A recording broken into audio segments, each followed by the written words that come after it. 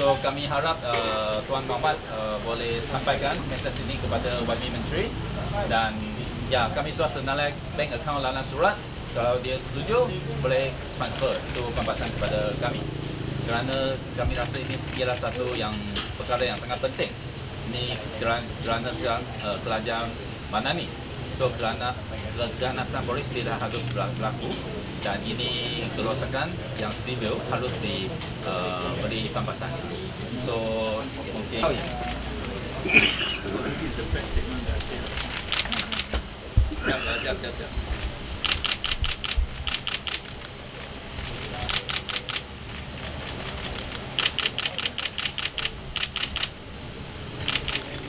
Minta tuan tanda tangan satu kopi. Kami hari ini Teoh Beng Hock, ini Association for Democratic Advancement, datang sini pejabat menteri untuk menyerahkan satu surat untuk menuntut pampasan daripada Menteri Dalam Negeri YB Saifuddin kerana kejadian keganasan polis di Jalan Parlimen pada 15 hari bulan Julai. Pada hari tersebut, kami pergi situ, ada perhimpunan aman untuk menyerahkan memorandum kepada Perdana Menteri dan juga ahli parlimen secara aman. Tetapi dalam proses itu, polis sekat kami untuk masuk sehingga ke pintu besar parlimen. Dan semasa itu, ada anggota polis guna keganasan. So, 2 orang anggota kami jatuh di lantai dan juga seorang punya rantai leher diputuskan. So, hari ini kami datang sini, sebelum itu kami sudah buat laporan polis, nak pergi IPCC buat laporan polis tentang keganasan polis. Tapi tujuan kami nak serahkan surat kepada YB Menteri ialah untuk menuntut pampasan kerosakan. So, apakah kerosakan? Yang pertamanya, ada seorang anggota kami yang rantai leher sudah putus. Kami nak menuntut pampasan 2,600, dan juga ada 3 keping perekat sudah dirosakkan. Kami nak menuntut RM6. So jumlah yang tuntutan pampasan ialah RM2,006. Jadi kami datang sini untuk serahkan itu surat tuntutan pampasan. So kami sebenarnya harap boleh masuk ke sini kerana ini kerajaan mana ni.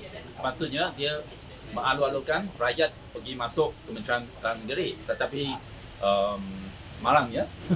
Kami terpaksa serahkan surat ke sini. Tapi tak apa, saya mungkin just serahkan surat ini ke Tuan nama apa? Muhammad. Tuan Muhammad dari unit corporate. Unit corporate atau korporasi? Unit komunikasi corporate dari pejabat ADA. So subsequently after that, me and my chairperson Dakwa, we brought along 2 activists, Wong Voon and Liau Pin Chun, who was assaulted by the police during last week at the Walk of Justice, when we go to IPCC to actually report on police abuse cases. So we wish to give thanks to the Home Ministry and also the IPCC for giving us a full cooperation.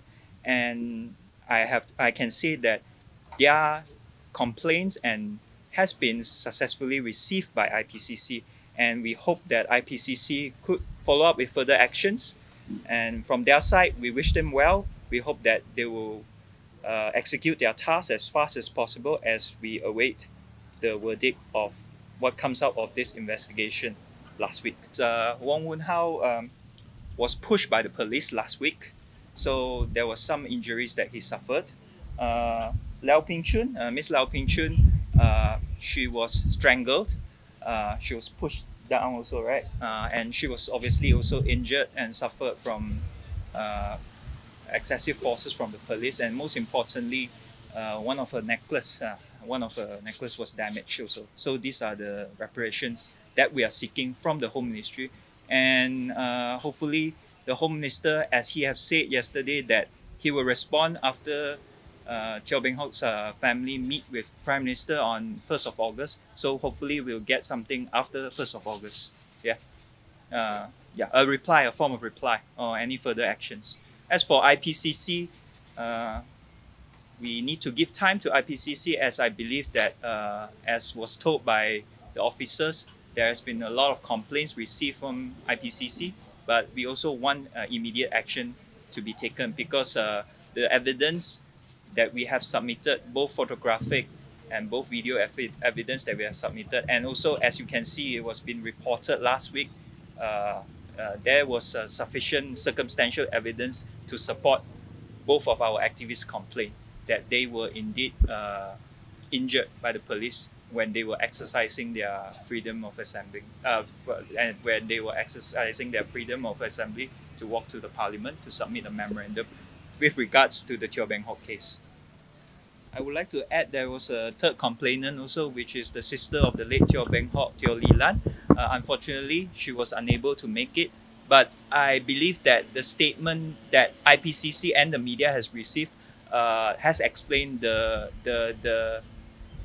injuries or the abuse that she has suffered while she was while she was exercising, as usual, exercising her freedom of assembly when walking to Parliament to submit the memorandum. So she couldn't make it, but I guess IPCC has been has taken notice of Lilan's complaint also. Yeah. What the IPCC has merely has performed is that they have received the investigation as the procedure as stated under the IPCC Act, and they will obviously go through their in-house procedure where they will analyze further the case, and then it will take it to a committee for a meeting and things like that. So they never verbally promised that any actions would be taken and stuff like that.